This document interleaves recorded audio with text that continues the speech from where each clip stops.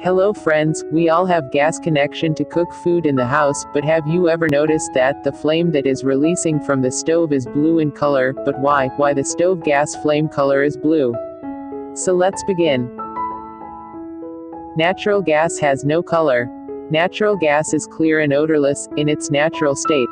The smell that people associate with natural gas is added to it for safety reasons. The stench alerts us to gas leaks that might otherwise be undiscovered. Methane gas is the primary constituent of natural gas, and it burns with a blue color flame. If there are yellow, orange, or red flame colors when your methane burns, it is indicative of incomplete combustion. Other colors may also appear, indicating other substances burning within the methane. Methane does burn with a blue flame color when there is complete combustion, with a methane gas flame temperature of approximately 1960 degrees Celsius. Methane gas does also burn with a yellow, orange or red color when there is incomplete combustion, with a methane gas flame temperature is about 1000 degrees Celsius. Flame color meaning can be indicative of temperature, type of fuel or the completeness of combustion. For example, a blue flame is the hottest, followed by a yellow flame, then orange and red flames. Hydrocarbon gases burn blue whilst wood, coal or candles burn yellow, orange or red. A blue gas flame color is also indicative of complete combustion. Pure hydrocarbons like methane, propane, butane and ethane gases also burn with a blue flame.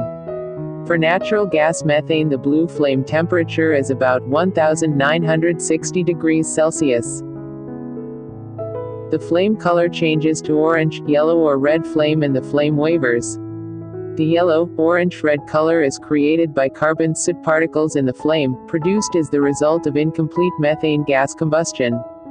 With complete combustion, methane burns with a blue flame color, and burns at a temperature of around 1960 degrees Celsius.